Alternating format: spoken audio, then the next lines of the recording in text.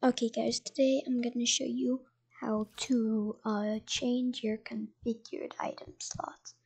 The game doesn't look the best right now, but I'm trying out new graphics settings. So you want to go over here from home to the settings page and go to the second tab, that little gear.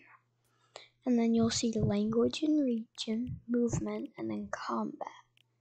Go down to preferred item slots. Click configure, and then you can change it to whatever you want. Like for me, it's gonna be assault rifle, SMG, consumable item, and consumable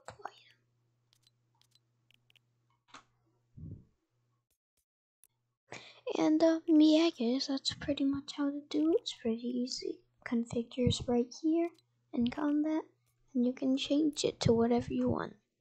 See you guys in the next video. Goodbye.